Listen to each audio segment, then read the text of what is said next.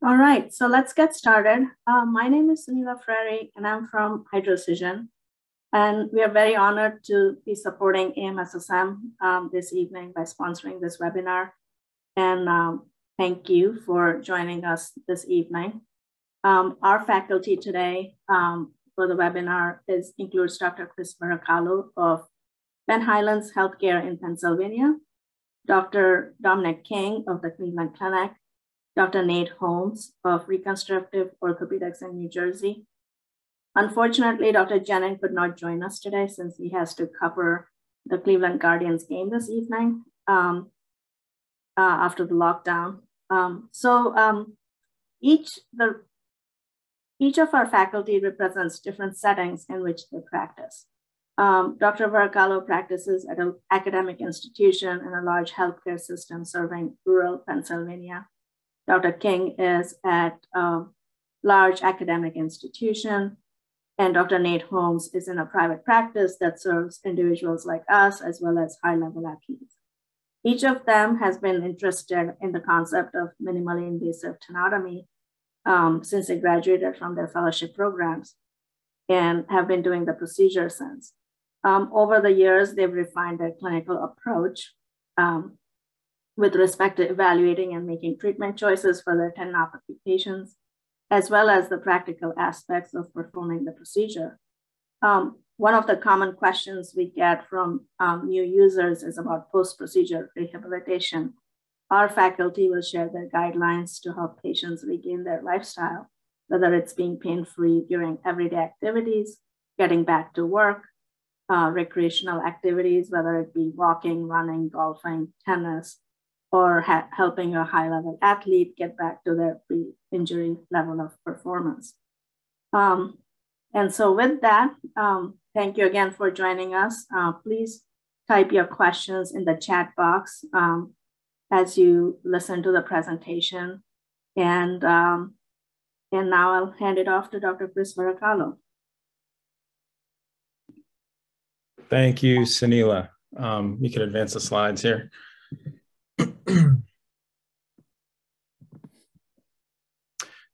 So what I would like to start and speak with you all about, and thanks for coming, and like Sunila said, thank you for your introduction. My name is Chris Baracalo.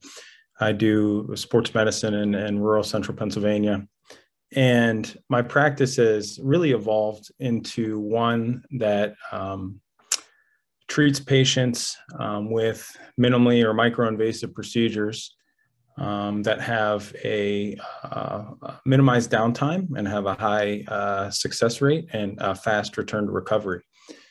And so I'd like to talk to you about patient selection in terms of minimally invasive tenotomy.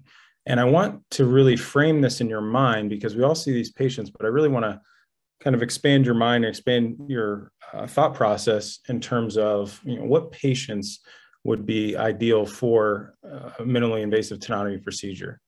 So to start with that, we have to really make sure we're all on the same page here. So a tenotomy is a surgical act that involves division and or debridement of a tendon. And generally, and from a global view, the patients and diagnoses to consider for minimally invasive tenotomy would be those that have chronic tendon pain. And typically it's about greater than 3 months, although anyone that's been in practice or seen these patients, sometimes it's even beyond that 3 months.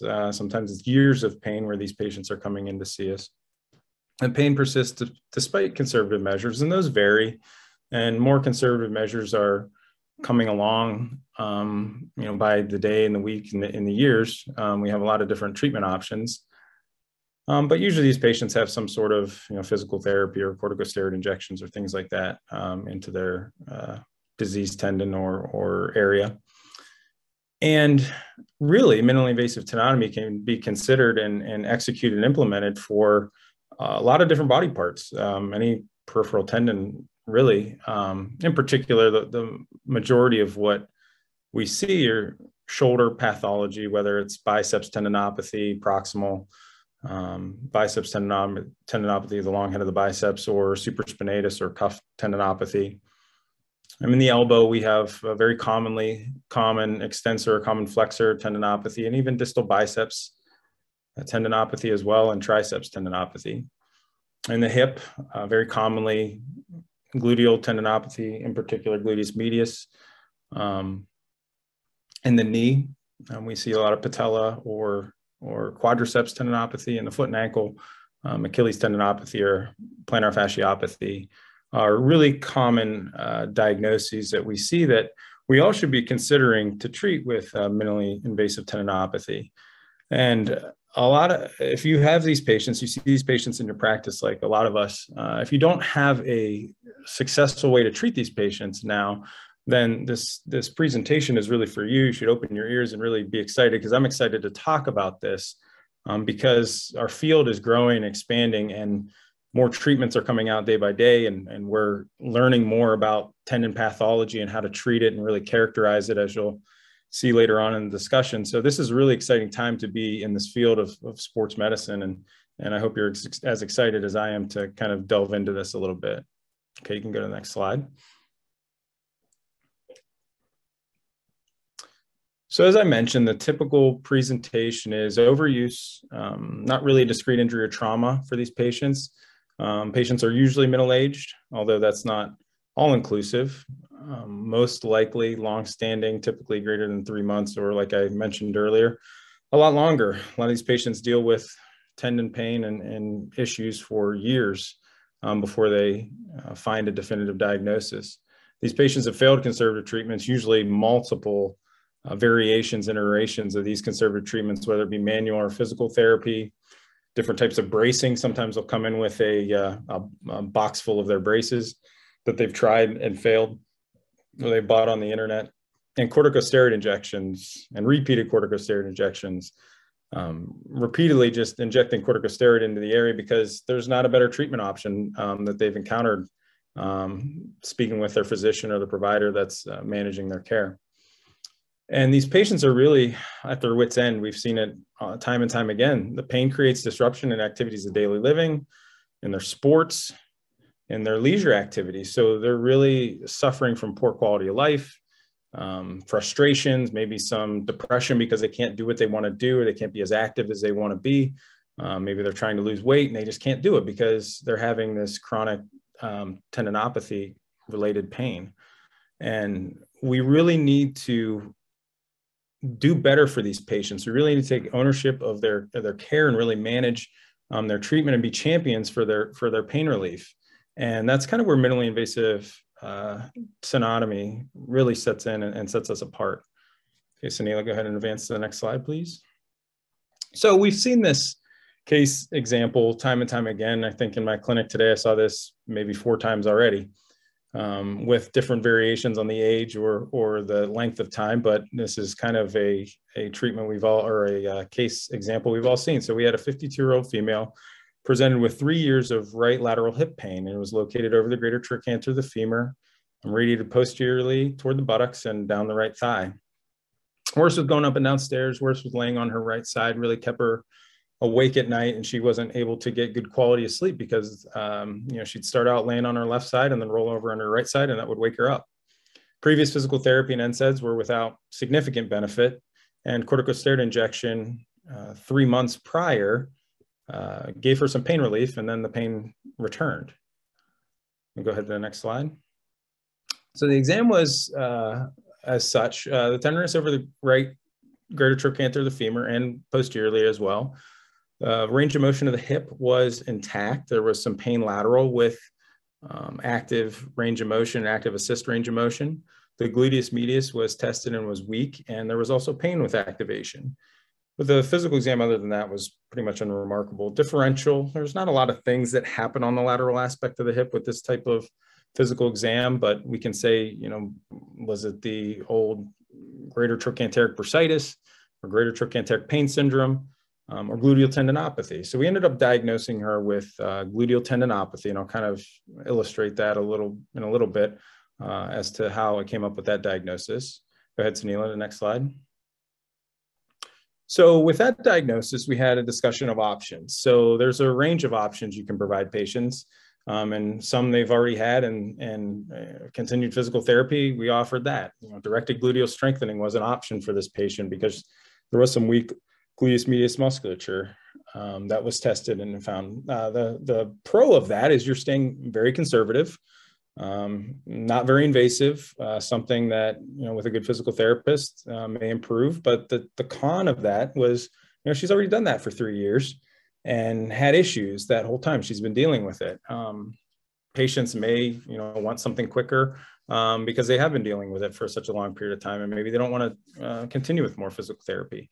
Could always repeat the injection. We discussed the pros and cons of that. Steroid, how many injections of corticosteroid in and around a tendon is too many? As we're doing more and more research and we're seeing things, sometimes, the best thing for the patient in the short term maybe is a corticosteroid injection. The best thing for the long-term health of their tendon is not a corticosteroid injection.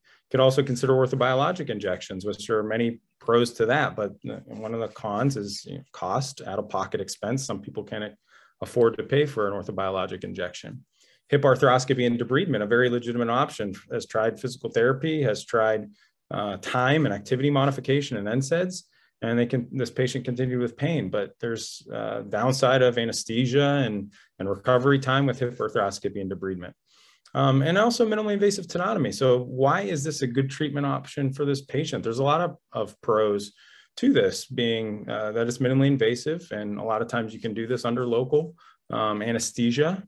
There's a faster recovery time because the incision that is made is not a wide one, and there's not a lot of tissue damage that occurs with this treatment.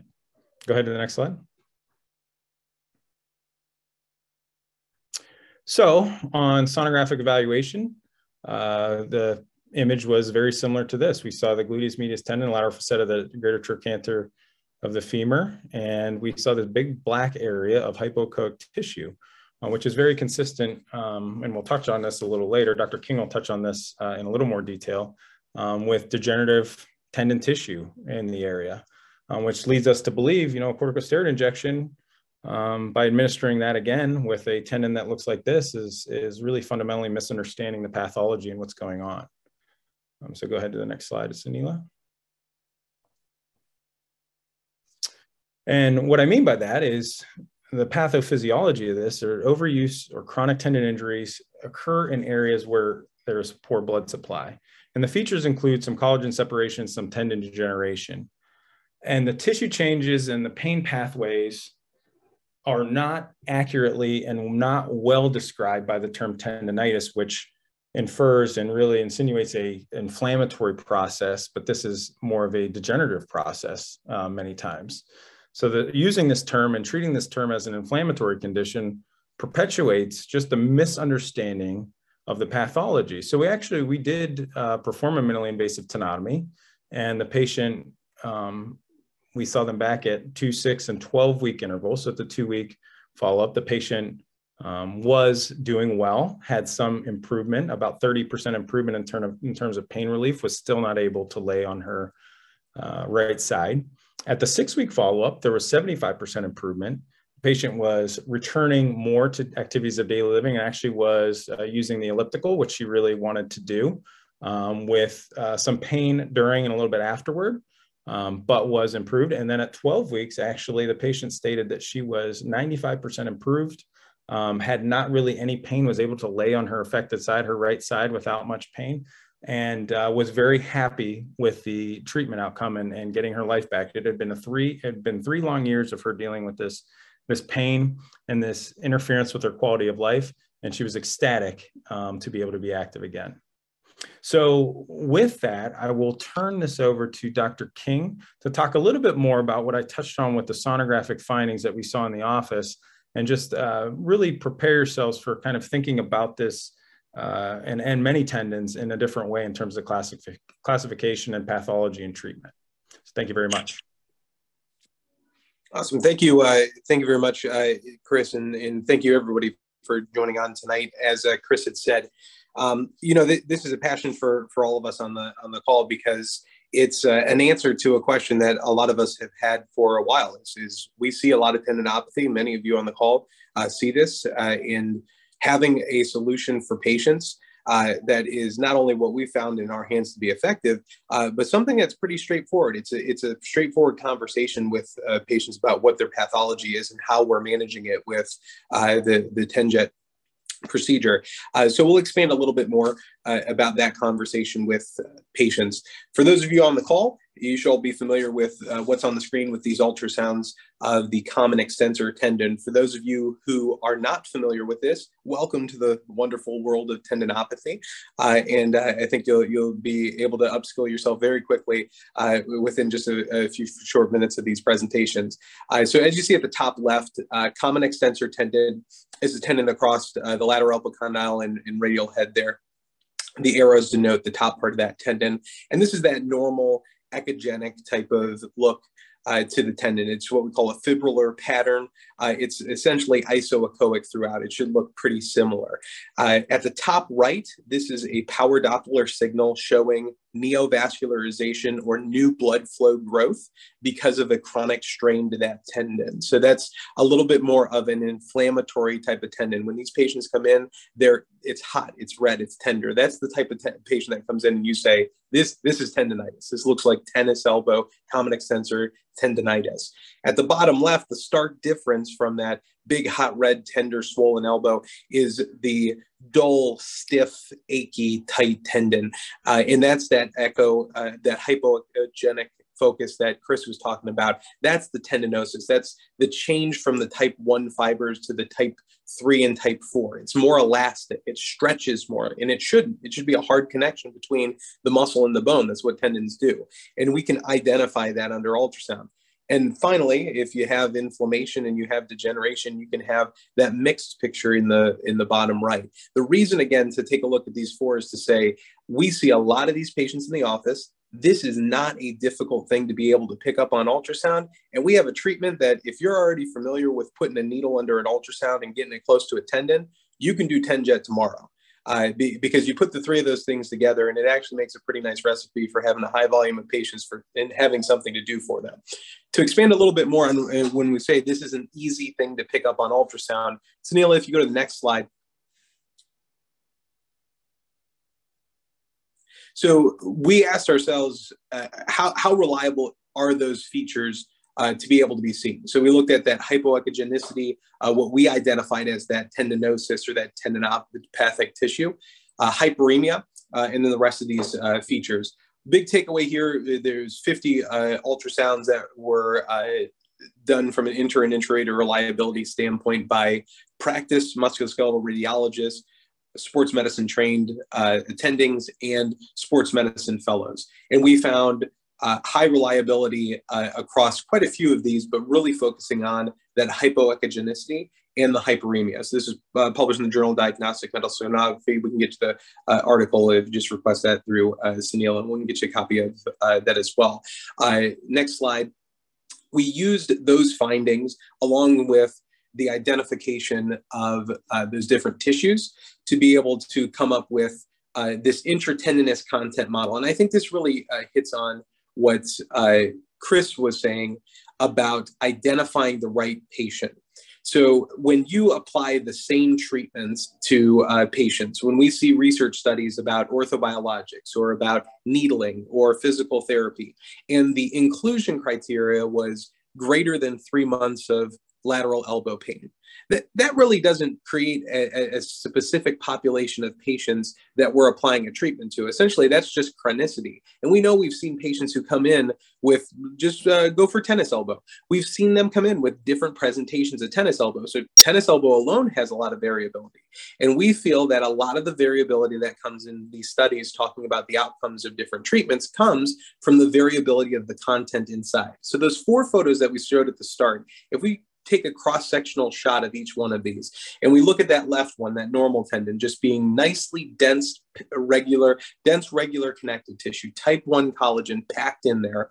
As you get that chronic strain and that chronic signal that shows that power Doppler signal, that neovascularization in that second image, you're not losing any of the fibers. You're not creating little micro tears of these fibers. You're separating the fibers apart from each other and filling them in with something else. And this is the reason why you have overall integrity inside each one of those pieces of tendon tissue.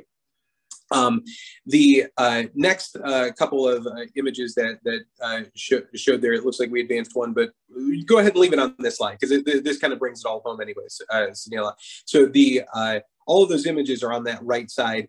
Each parts of those tissues are different, but the takeaway is in the absence of a tear, you're just moving those pieces of healthy tissue apart, those healthy type 1 collagen, and depositing something in that space. And that's either the hyperemia or it's the underlying degeneration.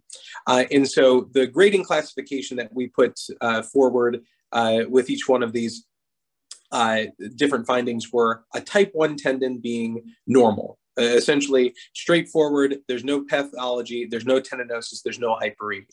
A type 2 is an overwhelmingly inflammatory tendon, that patient that comes in that seems hot, red, tender, swollen, and that's where it's a negative tendinosis and positive hyperemia. Type 3 would be just the opposite, right? This is that tight, more dull, achy type of pain. You know, it hurts after activity, after somebody stops doing something for 15 minutes and they go to stand up and their Achilles is stiff as all get out. That's that tendinosis. And then obviously you can have the mix between it. In our practice, we've seen that those type 3 and type 4 tendons are the ones that respond best to TENJet, minimally invasive tenotomy, because we are debriding, resecting and removing that degenerative tendon tissue and allowing the tendon to reload. So to talk about some pearls around the approach to that patient and how to apply TENJet to those types of tendons, I'll hand that over to Nate.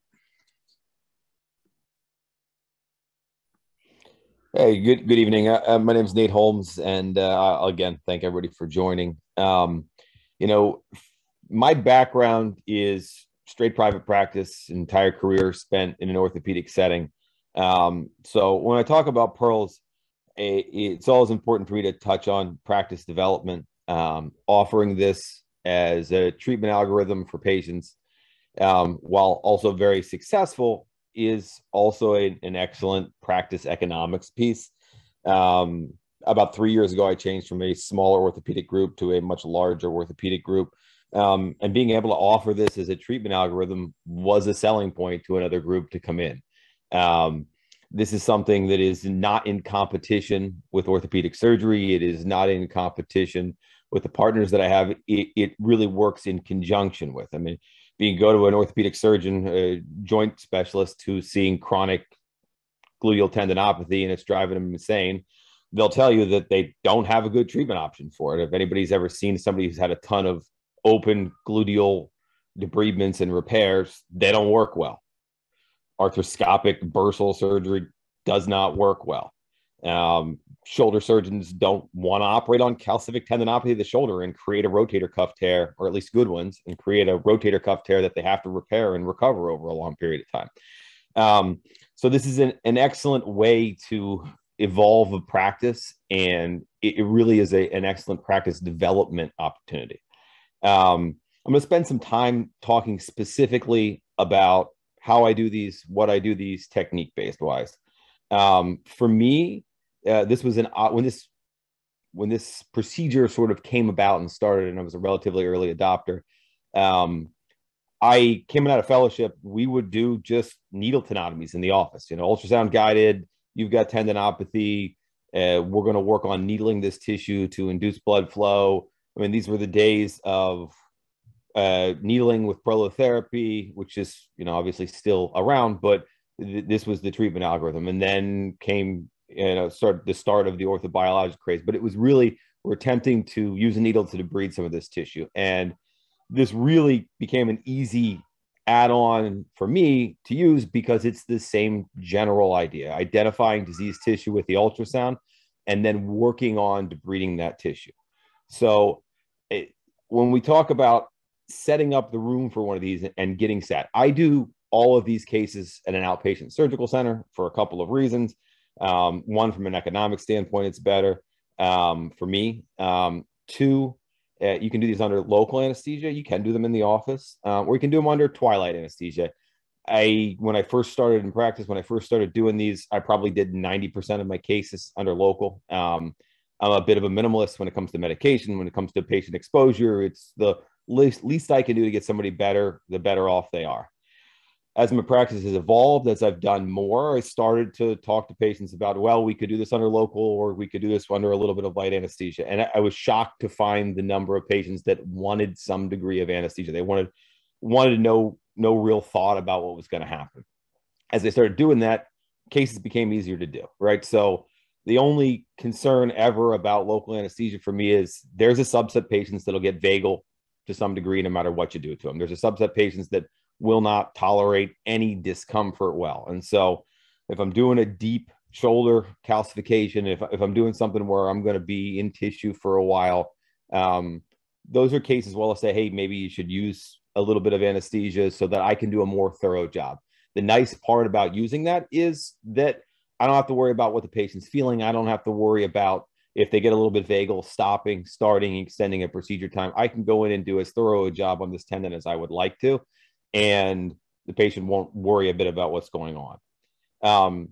From a room standpoint, it's a little daunting to get back into a surgical center or an operating room if you haven't been in one in quite a long time and you've been doing procedures in an outpatient, but it's relatively straightforward. I leave the patients on the stretcher. I leave them, there's no real need to transition them to a operating room table. We just wheel them in, leave them where they are. We drape them off. I usually just use some degree of ChlorPrep and to clean the area, and then I'll drape off the area of surgical concern. I like to lay a full bed sheet drape across them. Most of them are laying down, so that I can use that area to drag across my sterile devices. Room setup slightly different based on body part, but in general, just like if you're doing an ultrasound guided injection, if you're doing a procedure in the office, easiest to place the ultrasound on the other side of the patient so you can look directly across them and look at the tissue at the same time. I like to place my TenJet machine on the upside of the patient so that then I can pull the sterile tubing across that drape and utilize it to treat the patient. If I'm doing them under a straight local, I'll come in first and just use alcohol swabs to clean them off and do my local first, and then step out and scrub in to give that local some time to take effect. If I'm doing under twilight, then I use the local real time after I've got them prepped. In this setting, I think it's easiest to use that local for a couple of purposes. Yeah, when it's readily available, I like to use ropivacaine, but I'll use that local not only to anesthetize the patient for post-procedure, but I like to use that local essentially as a contrast agent, right? So when you're looking at it with the ultrasound, you can use that to hydrodissect tissue. You can use that to identify tissue planes. You can use that to identify areas where you're going to have some of these longitudinal split tears, where you're going to find some of your pathologic tissue and help you delineate it better. It's exceptionally helpful for that. So getting in there with that local first is going to help you orient yourself and delineate your tissue. Easiest to view most tendons that we're usually utilizing in a long axis approach. That was obviously the approach of the common extensor tendon that we were looking at that Don was talking about there. I think that there's some ergonomic tips here, but as with doing an injection, the office, anything else, making yourself comfortable and ease of access ergonomically is going to make you more successful and easier to do. From a technical standpoint of how do I use this and what am I doing with it? You're going in, using your local, making a skin wheel, taking an 11 blade, making a very small incision. Incision's a tough word for it for me, even at this point. The more I do, the smaller they get. Certainly don't need to hub that 11 blade all the way down to make a big incision. It's just a tiny little portal site because the tip of this device is needle tipped. You got to get it through the skin, and then it'll help you work through the rest of that tissue. But it's a combination of sort of pistoning movements, same you would do with a needle tenotomy, same general technique you're using when you do a barbotage in the office for a calcific tendinopathy patient, and adding in sort of rotational movement. If you look at the tip of the device on the picture at the bottom here, it's needle tipped, and then there's that small sort of window where most of the work is done. You're using that high flow saline to create a pressure gradient to draw that tendinopathy and that abnormal tissue into that window to debride it and then aspirate it out. So you want to use a combination of rotational movement to get different planes of tissue that you're in. I talk about it all the time. And, you know, for me, I want to use the needle tip of this to hit some healthy tissue. I want to use it to hit some tissue that's got some degree of blood supply, because it's breeding bad tissue out and inducing healing back to normal tissue. And we need blood for that. One part of the reason this develops, as Dom was talking about, as Chris was talking about, it's poor vascular supply to this area. It's part of the problem. So we want to induce healing afterwards.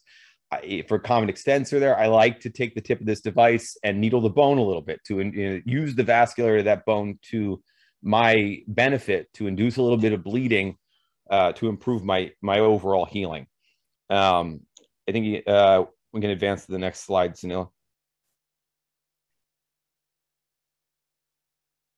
At the same time, if people always ask me, how do you know when you're done? How do you know when you've done enough? You're going to see ultrasound changes real time as you're doing it. But for me, as much as that, it's the tactical feedback or the tactile feedback that I'm getting when I'm doing these, coming from doing just regular needling in the office. You know, when I teach the residents, when I teach the fellows, it's always the explanation that I use to get a better sense of it is putting a needle in healthy tendon tissue, which we've all done, you know, should feel like sticking a needle in an eraser. You're going to get some very consistent, very regular feedback. You're going to get a little bit of resistance, but it's going to be kind of the same throughout. For lack of a better word, sticking a needle in tendinopathy feels crunchy. It feels abnormal. It doesn't feel smooth throughout. So part of the way I know I'm done tactilely is I'm no longer feeling that. I'm feeling sort of regular, consistent tactile feedback throughout that whole tendon. I use this a lot to treat calcific tendinosis. As time has gone on for me, and Chris talked about his experience of an individual patient and 3 months of symptoms and when he'll utilize this. Experience has taught me, and one of the pearls for me is this is a treatment algorithm there was a treatment option that was way too far down my algorithm initially. I was treating patients that coming in with multi-year lateral hip pain, not getting better, had a bunch of injections. For me, if patients got pain that is somewhat chronic, you know, I'll do one steroid injection, I'll offer an injection, but it's exceptionally rare that I'm doing multiple corticosteroid injections on somebody. And somebody coming in with calcific tendinopathy, certainly there is a subset of patients that'll do better with the steroid injection, and I'll give them one. But if they have recurrent pain, this is the absolute, almost immediate next thing on my list. And that's the one time where that 3 months of symptoms is not something that I'm looking for. If somebody has incomplete response to a steroid injection or recurrent symptoms with calcific tendinopathy, I'm talking about this visit one as an option. To me, treating the true pain generator here is important. So I get the question a lot about, you know, what patients got an enthesiophyte, patients got a Haglund deformity, you know, are we going to use that to take this down? Do we need to get rid of that? And if you think about it, that, unless it's rubbing on the back of their shoe, that's not the pain generator here. This is the abnormal tendon tissue, the tendinopathy connecting to it is the pain generator. So if you deal with that, if you can get rid of that, patients get better. You don't necessarily need to go in and remove bone. You can use the device to try to work that bone, but it's not what's going to get a patient better. The picture on the right is a calcific tendinopathy patient that I did, right? So massive calcification in the cuff on the picture on the left, 2-week post-procedure. So does an excellent job of debriding calcific tissue. I like to use it for calcific gluteal tendinopathy, calcific rotator cuff tendinopathy. Works well for both. No major issues removing that tissue. And importantly, not doing damage to the normal tissue around it. As Dom's slide pointed out, what we're really working on removing here is non-functional, non-viable, non-healthy tissue. So Neil, you can advance to the next slide. And that gets to my biggest point here is not fearing harming diseased tissue. So for me, when I'll do some cadaver courses, we'll do some preceptor courses where we're going over procedural stuff with docs. The number one thing I think when people get started is this desire to very gently take this device, put it on an area of tendinopathy, step on the foot pedal, let it run for a couple of seconds and think, have I done enough? Am I doing too much? Am I harming this tissue? This device is going to get rid of diseased, non-functional tissue. So my advice usually is be a little more aggressive than you think you're going to. Needle this tissue as you add it. You want to get rid of all of this non-functional disease tissue. This is a picture of a case that I did last year. Obviously, picture on the left is an enormous calcification in pretty much the entire quadricep tendon. It's a patient, a decade of symptoms, had seen specialists at every orthopedic specialty hospital there was, had a lot of pain, issues with daily living, issues with walking, issues with hiking, and essentially was told, we don't have a good option for you. If you think about this surgically, if you went in and tried to debride this thing in an open procedure, there's no way anybody's going to do that without having a graft sitting right next to them, because you're going to need to essentially take out this entire quadriceps tendon, and not good. Even having done a lot of these, I looked at this thing and said, I'm a little concerned about the size of this thing. The picture on the right is post-procedure with no knee pain and complete functional improvement. But you can see that, get in there, get rid of this diseased tissue. You're going to leave the healthy stuff behind. I got to admit that when this patient woke up from I did use Twilight for this patient because it took me a while and I worked this tissue for quite some time. I sighed a big, deep breath when she extended her knee against gravity after I did it. But you want to get rid of this abnormal diseased tissue, and it's okay to be a little aggressive in attempting to do that. I'll touch on, post-procedurally, we're going to get into that, and Dom's going to talk about it in a second. But when I talk to these patients about healing time, about how we're going to treat this, and this is a treatment option, one of the things that we often talk about is the role of orthobiologics for treating tendinopathy, either isolatedly or in conjunction with this. And if people have questions on it, we can certainly talk about that in the question and answer time. But one of the things that I will offer them is to do the procedure and follow it up with PRP to induce a little bit of better healing response afterwards. There's a little bit of art to that discussion. My favorite thing to do is get rid of diseased tissue and follow it up with orthobiologic treatment to try to induce healing here. I don't know that it's necessary in every case, but it's certainly part of the discussion. But I think now I want to turn it back over to Dom, because he's going to spend some time talking about what we do to people afterwards, after the procedure has been completed. Thanks, Nate. And, I think it's a nice transition, because as Nate said, and I think that probably the best takeaway in that, the one slide that he had with that quad tendon, is don't fear harming diseased tissue. The tissue is already diseased. Likewise, the other side of that coin is, after you've removed that diseased tissue, don't fear reloading healthy tissue. That's what healthy tissue wants to do. It wants to be loaded. Loading it properly and being cautious is the key. So what's on the screen here is probably the most conservative recommendations around each one of these areas. And the high-level takeaway is that we want patients to ramp back up to their activity while trying to avoid them getting a tendinitis. Because if they load their tendon in a way that they were loading before, at the same level of activity that they had before, too quickly, that's what they could really develop. And I think in our conversations around the consent of this procedure prior to, and the risks and the alternatives, there is not a high risk of rupture of these tendons. The tendon's already at a high risk of rupture because of tendinosis and hyperemia, weakening intratendinously, and the fact that the healthy fibers are not close enough to each other to load appropriately. The biggest risk I think a lot of us talk about with patients is, if you push too much, too quick, too soon, you're going to get a tendinitis. You're going to be back in our office saying, "Hey, why does this hurt?" And we'll say, "Well, how much did you load it?" So these phases are general around how the patient is certainly feeling at each one of these time periods. So for upper extremities, typically we will not sling anybody. We want them to start gentle range of motion to gravity same day. As soon as they get done, as Nate said, start extending the knee. We can tell that it works. It's functional. Wonderful. We're going to get you back onto your feet very soon. With upper extremity, taking out a big piece of calcium inside the shoulder, we have them go through range of motion right after the procedure. Make sure let's see if we can get you any better motion. We're not pushing, and we're not trying to, get them back to heavy loading in any way, shape, or form. But we're also trying to emphasize to the patient, we didn't do anything to your healthy tendon tissue.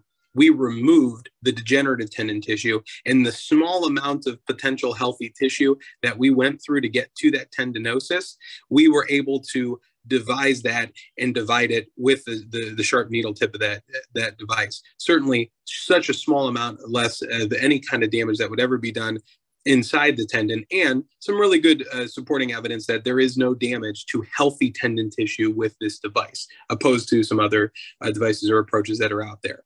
Important thing for the lower extremities, I put somebody on crutches and put them in a boot if it's an Achilles or a plantar fascia. Same thing with a patellar quadriceps. I'm not going to have them really put too much weight on that.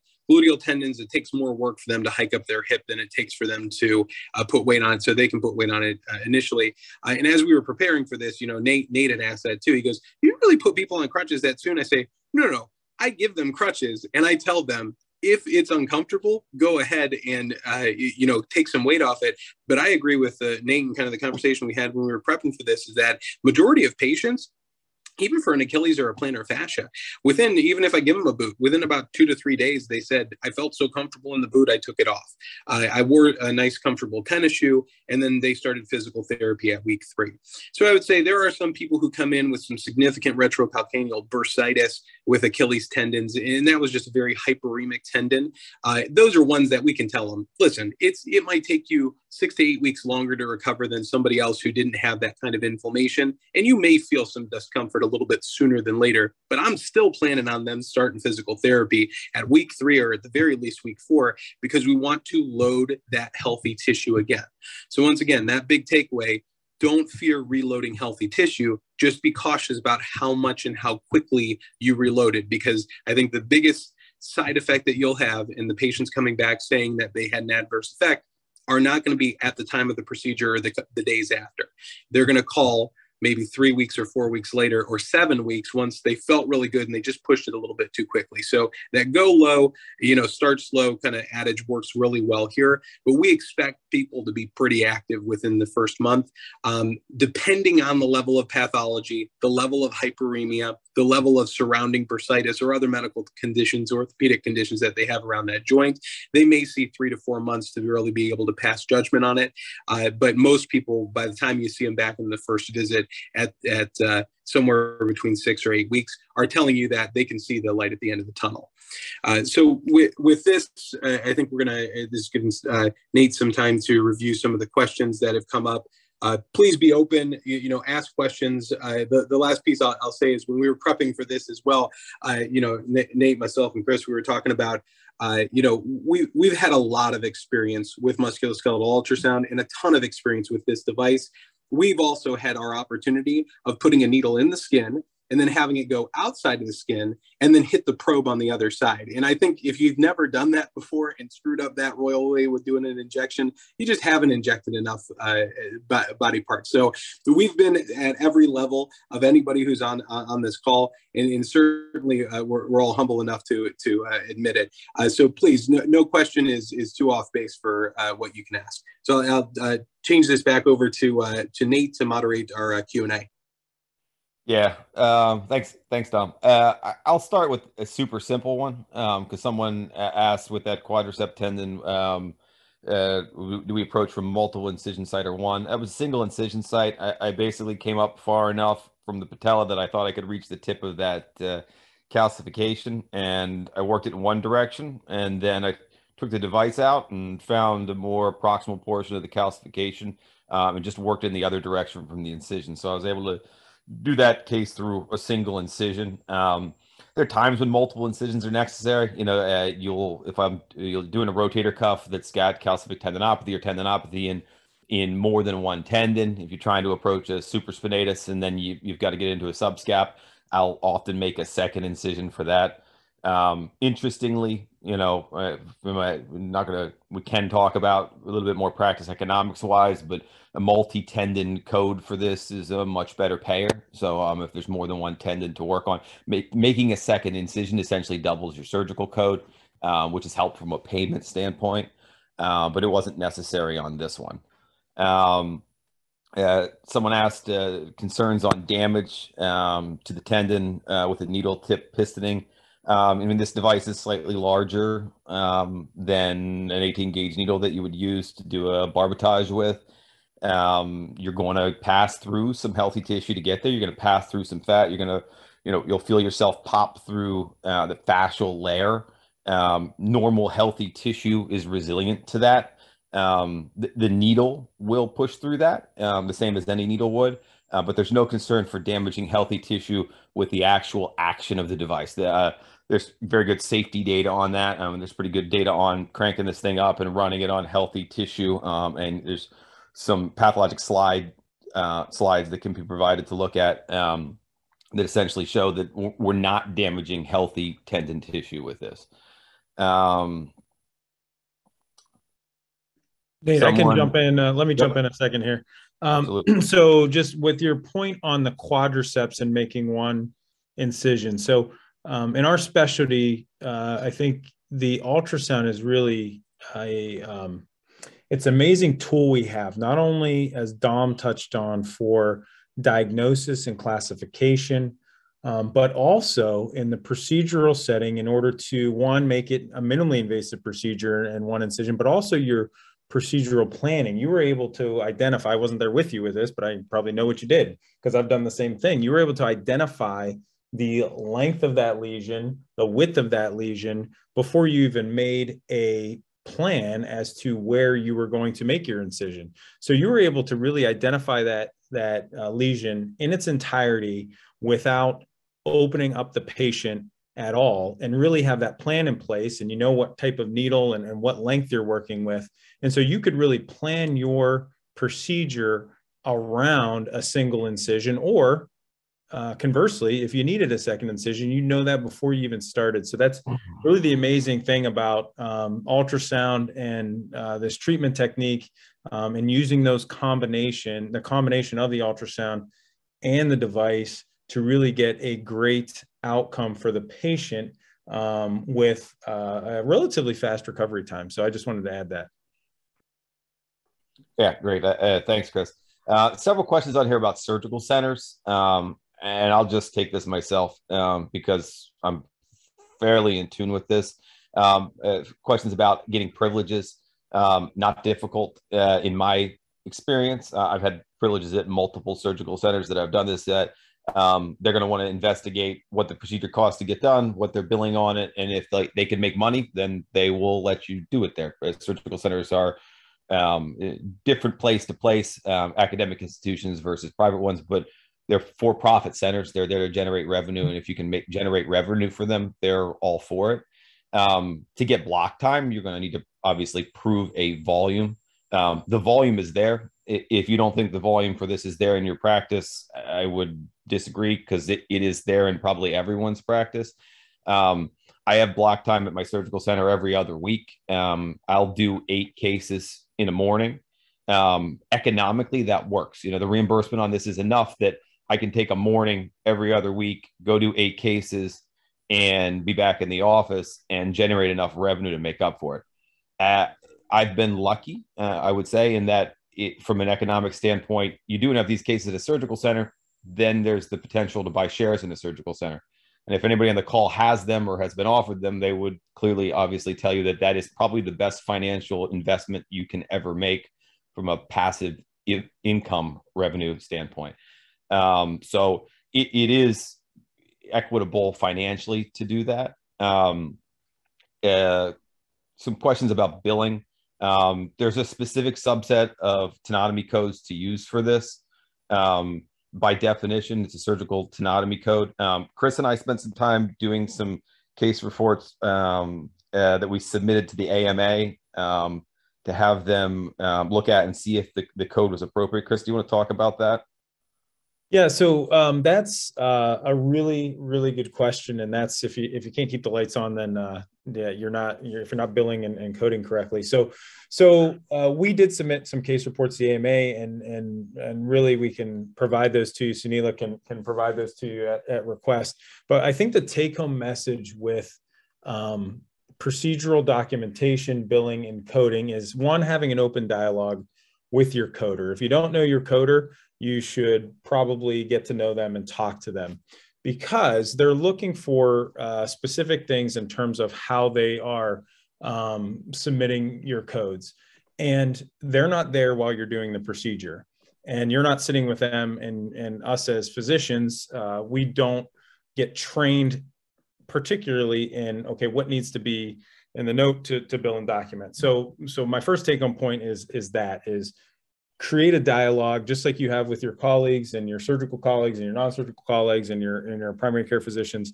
Create that dialogue with your coder, because that would be of some great benefit. You may not be accurately describing your procedure if you're having issues with billing and coding.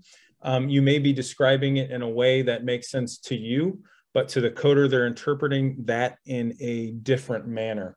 So really having that conversation and really honing in on what they're looking for and what they need, and really analyzing what you're doing with the procedure and accurately describing that in your note for comprehensive billing and coding outcome, comprehensive and complete billing and coding outcome. We can provide you with the AMA stuff. I'm sure Sunila would be happy to do that. But that's my suggestion after having done a couple thousand of these and working with a few different coders, is that dialogue needs to be there. And if you're having issues, it's probably something to the effect that it's either inappropriately or not completely described, and the coder is having a little bit of issue with that. But that dialogue really solves a lot of problems, and a face-to-face dialogue is way better than an email back and forth. I don't know if Dom or Nate, you want to add anything to that? I think that's appropriate. Dom, I wanted to turn to you. There were some questions about trials and data to support this. I guess we'll start with that. Yeah, and I think I'll jump in on that. I saw another one that talked about 10x versus 10-jet, and have had good hands in several years of using 10x prior to using this as well. In terms of research and outcomes, I think the question was, the surgical center versus the procedure room. I could see that maybe, I don't know. Well, I'm fairly confident that there's not been any research that's been done to look at just the difference between the two. Other than immediate patient experience during the procedure, I wouldn't foresee that there would be a significant difference in overall outcome for that. However, we do record a baseline and follow-up joint-specific score, PROM, at 6 months and 12 months. So what's on the screen here is just some early unpublished data that we have from the clinic. It pretty much, we've reached this statistical significance in all of our PROMs at 6 months from baseline. The area where we really dove in quite a bit was the HOOS for the gluteal tendon. So Sunil, if you click forward, I think maybe one slide, there's some pre-published data that we're submitted for publication. Yeah, that's the one here. So it didn't look like there was any, or there was no statistical significance change from 6 months to 12 months. However, all of these scores, while improved, it did sustain. So we know that within 6 months, the vast majority of people get the improvement that we're looking for. And that improvement was statistically significant from baseline to 6 months, and then maintained out through 12 months. So you will be seeing more studies like this come out because we are able to now start to qualify the type of tendon that we're treating. And I think this was one of the things that just making a leap over to 10x as well. We have partners in 10-jet now that are dedicated to wanting to understand this science and this outcome. Having my hands at several years of using 10x prior to 10-jet, if you're familiar with 10x in the way that it uses ultrasonic energy, it violently shakes the tendon to kind of dislodge the tendinosis from the healthy tendon that's around it, coats it in water, and then tries to suck it out through the inner lumen of the device. And I describe it that way because that design causes it to get clogged very easily. For one of those reasons, it can also overheat for after using it for about 2 to 3 minutes. And the needle tip overall may be too short to reach certain body areas like the gluteal tendon, the hamstring tendon, and some shoulders. And happy to have Nate and Chris talk about their experience if they've used 10X as well. 10Jet, on the other hand, it's longer, more than long enough to get inside any tendon of the body. It doesn't overheat. And it doesn't get clogged because it's using a high pressured stream of saline to directly resect and remove that tendinosis. So making the switch for me from 10X to 10Jet was pretty simple because 10Jet filled all of the design gaps that 10X made in terms of effectively removing that degenerative and diseased tissue. I can add to that as well. I would echo what Dom said. The other thing that I really like about using the 10Jet device over 10X, and I used 10X for a couple of years, is the sonographic image and what it looks like throughout the entirety of the procedure. You can really continually visualize that hypoechoic, that degenerative tendon tissue with the 10Jet device without, let's say, the saline obstructing or altering what your sonographic image looks like. So I would add to what Dom said in terms of the differences that I see is that I like the real-time sonographic visualization, how you can track that throughout the entire procedure without saline kind of obscuring that. Yeah, I think those are the take-home points. I've used both as well, and used 10X prior to this. Ran into some of the same issues, and the other thing that I would tell you is I would at times get a decent amount of overspray from the device. The tissue, as Chris was saying, would change on ultrasound because of the fluid, but just would get boggy and would get full, and patients would get soaked, and the tissue would feel very full and boggy afterwards. And I think that would induce a little more inflammatory response. Post-procedurally, I found, and this is not data-driven, this is just anecdotal, more irritation of that soft tissue in the area because of the fluid retention.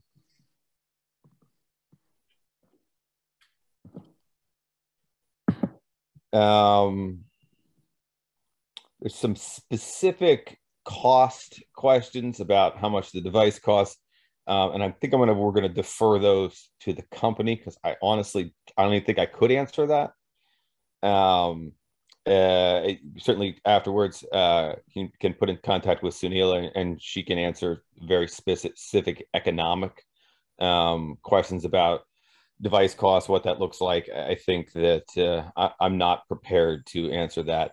I think that this is, and there's been several questions about doing this in the office. It's easy enough to do in the office. You can do it under local. It's not more complicated than procedures that you're doing in the office, except for creating a sterile field. Economic reasons can drive that. Sometimes reimbursement reasons, procedure code versus site fee codes to help pay for the cost of the device. Cash-based practice, you want to charge patient cash to do these? Absolutely. Bring them to the office, tell them this is how much it costs, and do it. But those economic pieces are reasons to look at doing these in an outpatient surgical center versus doing them in your office. Yeah, I would echo that. The way everything that Nate you just said, the way that you do the procedure, and I've done some in the office previously, and I do all mine under local anesthesia. The only thing that changes is the address of where you're doing the procedure, in terms of setup and all that type of stuff. Sometimes I use a procedure room at the ambulatory surgery center where I do my tenotomies, and so that is not much different in terms of what the surrounding environment looks like and feels like than the office setting. Agree. Just to chime in from my standpoint as well, mine are all done in a procedure room at an ASC. They're all done on a local. We're pushed, from a large institution standpoint, from a value-based care standpoint. I think I agree with Nate, and I can definitely identify the patients who I probably may have preferred to have at least a little bit twilight on, but you kind of talk them through the anesthesia process. But for the vast majority of patients, a couple seconds to numb them up isn't bad. But I didn't have the option anyways from a value-based care standpoint to add the anesthesia onto it. So it really is very specific to your practice location and how either your institution or practice is going to approach it.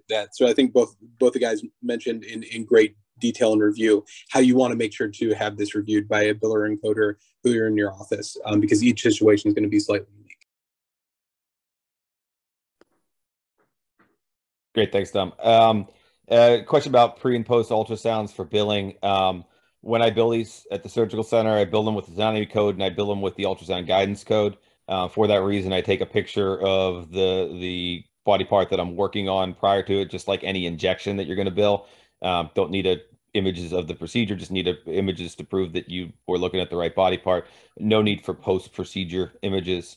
We like to take them because we like to say, hey, look what I did. Hey, look what we look at you afterwards. Look at you now compared to before, but they're unnecessary. A question regarding level to set the device on. There's multiple settings on the device. Level 7, as you indicated, is what I use as a workhorse for most of the procedures I do. If I'm having difficulty getting through tissue, I'll turn it up. If I'm going to work on some bone and really try to get in there and beat it up a little bit, I'll turn it up. But in general, that's where I set the device for most of my work. There's safety data that's excellent on that setting for healthy tissue. I don't know, Chris or Dom, do you have any differing opinions on changing the device setting as you're using it?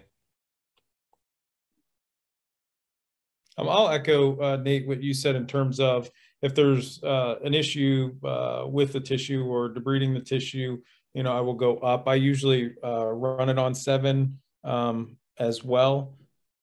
It's really something that I guess you could run it on 8, or you could run it on 9, or you could run it on 10, or you could run it on 6 if you chose to do such.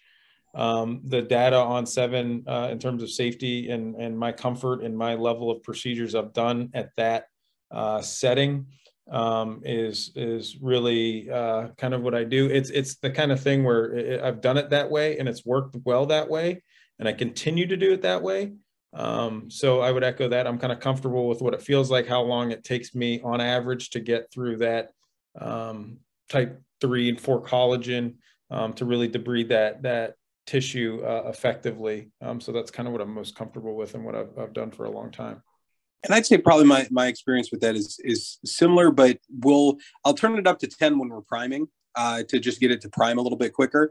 If it's a area that you're going to be spending some time in, like a pretty extensive calcium deposit, you're going to end up hanging another bag of saline if you're going to be working for that long. So sometimes just to get started, I'll take it to maybe like a 4 or a 5, just to know that I'm going to end up using saline less quickly, just to get a better feel of how far I can go and how quick I can go, and if I can get through the tissue with a lower setting.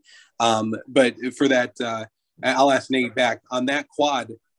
Did you go through 1 bag or 2 bags or 7 bags? How much saline did you go through with that? I was going to say 8 bags on that quad. That was 2.5 liters. But to that point, I would tell you that, the question, I will start doing it as you said, because I'm all in private practice. I'm all about efficiency and generating, because that's the world that I work in. And, I can get through most of these cases with a 0.5 liter. That's what I use. I'll hang another one if I go through it. But I think that's enough. I would, and I meant to touch on it earlier, but from a flow standpoint, I book these for 30 minutes at the surgical center a piece, including turnover. And that's humming, that's moving, that's having a team that's done a bunch with me. But in skin time for me for these is 5-7 minutes. I think you can get your flow down to 30 minutes is enough to do one of these. And that's coming in, talking to a patient in pre-op, wheeling them back, doing a case, dictating it while the room's turning over, walking out, talking to the next one in pre-op.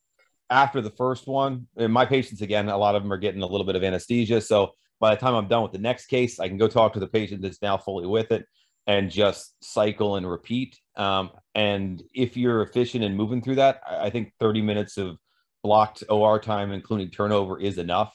Maybe not for your first case ever, but you should be able to efficiently move through those. And some of these practice economics questions about, is this economically viable to take a half day out of the office every couple of weeks and do them at that rate? Obviously everybody's contracts are different, everybody's payments are slightly different, but for sure, for me, not just is this a good treatment, is this a good thing to treat tendinopathy, does it work well, and can I get my patients better?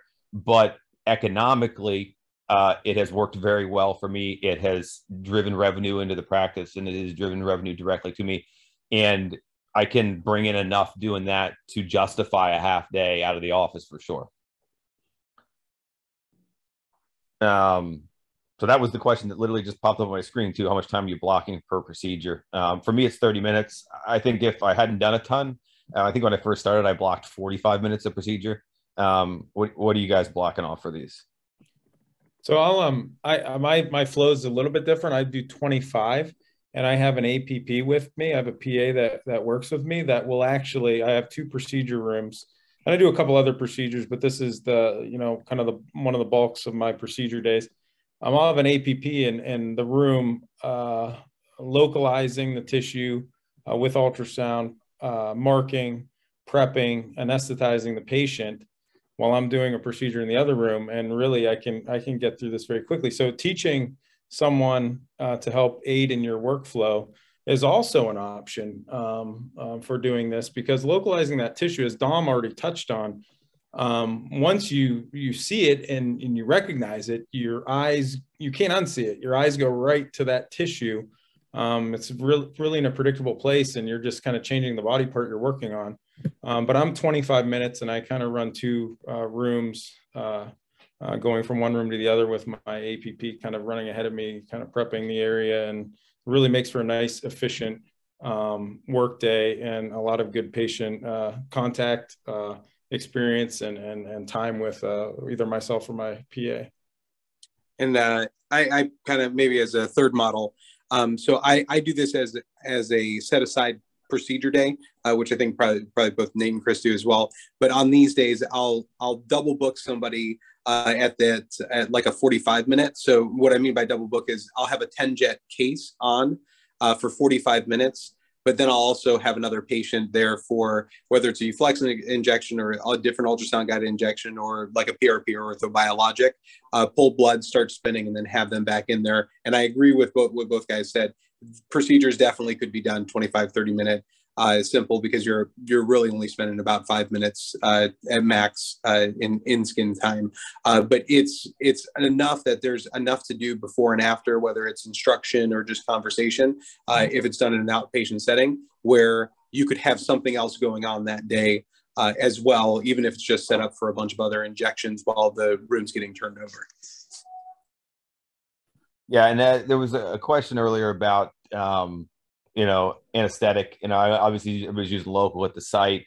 I will, and I don't know what you guys can speak to as well. Once in a while, I'll do a block as well. If I've got a particularly flared up, already miserable, crazy pain, calcific tendonitis patient that's huge, and I'm going to do a decent amount of work on, it would not be uncommon for me to throw a suprascapular nerve block while I'm there.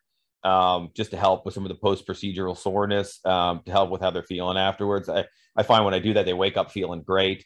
I don't do a ton otherwise, but that is certainly one that I'll throw in the mix at times. No rhyme or reason. I think if they're feeling particularly bad beforehand, I'll do it. And I think it helps afterwards, but certainly not every time. You guys have any thoughts on that? Yeah, I don't utilize really any regional anesthesia. The one thing that I change, if I'm doing a plantar fascia, I'll do a longer acting anesthetic versus lidocaine, kind of a mixture. But I really don't really have a necessary need for, I don't have a need for regional anesthesia with all of these. They do really well. Yeah, I agree. I think I always look at it as saying, hey, this is going to hurt. First part's going to hurt. It's going to take me about 10 seconds to do, and we're going to be done with it.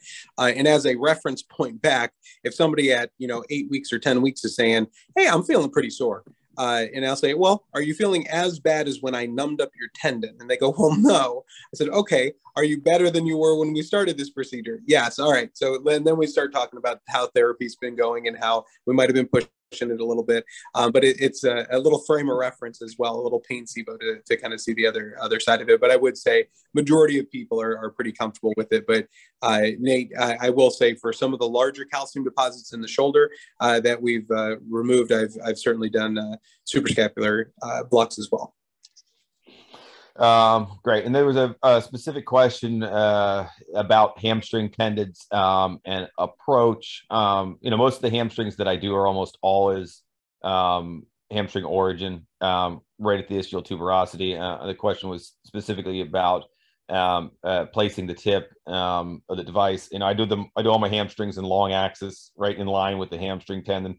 I put the probe on the tuberosity, right, looking at the origin of the hamstring. That's where, in my experience, you'll find most of the disease.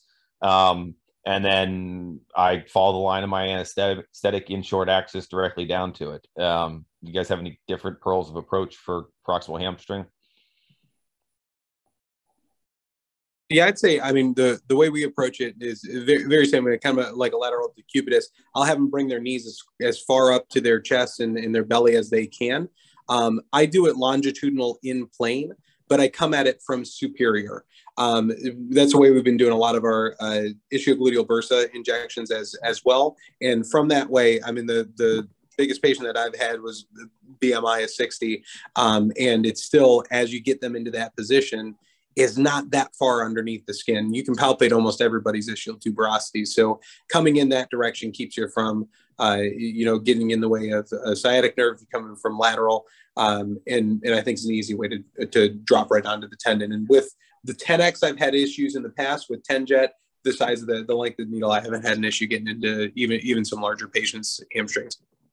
Yeah, I come the opposite direction, and my rationalization for doing that is a vain one, particularly with some of the folks that I'm doing athlete-wise, is I can then essentially hide my little incision in the gluteal fold a little bit better. And that's roughly what I'll make it to get there. And not that it's a big incision, not going to cause a scar or it's going to cause much. They're going to struggle to find it afterwards, but people are vain. And if I tell them if they're going to get anything, I'm going to hide it in their gluteal fold there pretty well, then that they tend to appreciate that. Yeah, one thing that I'll add, it's not really, I just want to add that sometimes the pathology or the diagnosis is not clear. And proximal hamstring in particular, sometimes it's pretty straightforward, but sometimes there's a question, is it, piriformis, is it proximal hamstring? A lot of people, you'll scan their proximal hamstring and you'll see pathologic tissue. You'll scan their contralateral unaffected, non-painful side, and you'll see some pathologic tissue. So one thing that I've utilized, and I don't know, you guys might echo this or might disagree, is, I use a corticosteroid injection with some anesthetic for two purposes in some of these scenarios. One, we're treating, but two, that's really a diagnostic aid for me. If I see pathologic tissue, I think that's the problem. They haven't had any treatment, injectable treatment. I will use a corticosteroid with some anesthetic to inject the area and monitor the response. So I'll see them back in 4 to 6 weeks from the injection. And if they tell me, hey, I felt great for a month, pain went completely away. I did that ultrasound guided, I know exactly where I put it. And then the pain returns.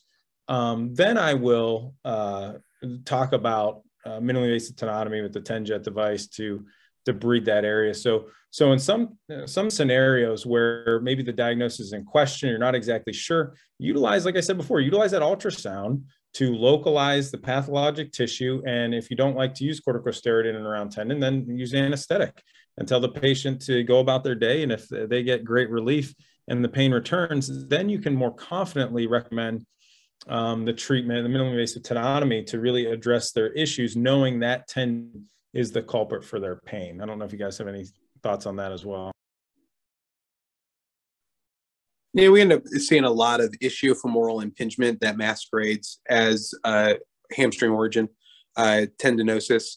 In those cases, feeling very confident about it being, an injection into the ischiofemoral space versus ischiogluteal bursa, or even some like sciatic nerve tethering underneath the piriformis. I mean, posterior gluteal pain it can be a diagnostic, effort, but it is very valuable once you get it right. But being familiar with those areas, I agree, is important, because we treat a lot of hamstrings that ended up coming back in, and it was ischiofemoral impingement looking us in the face the whole time.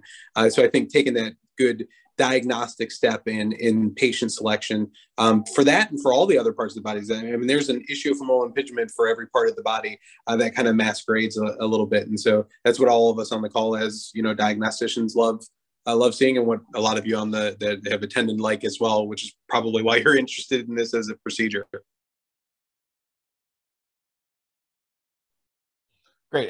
Anybody have any other questions? I think I got everything in the chat. If I missed anything, speak up, or if there's any other questions that we can answer.